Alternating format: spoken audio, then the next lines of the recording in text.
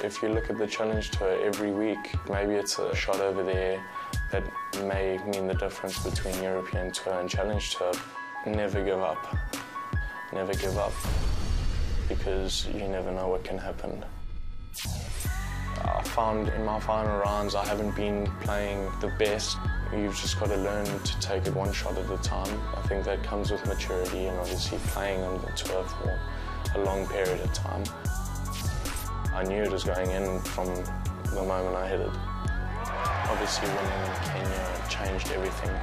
I had a chance to play on the European Tour, something that I've dreamt about doing as a kid, and it was right there.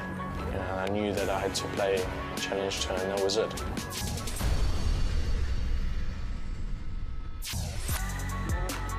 I remember getting quite emotional walking up to the green. It had always been a dream of mine, watching Charles Schwartzel and Richard Sterney holding the winning putt to win the Joburg Open.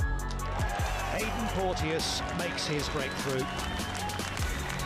Brandon Stone, an emotional moment. He's the champion of the 10th Joburg Open. To actually have that feeling on the 18th for the Joburg Open was just a dream come true.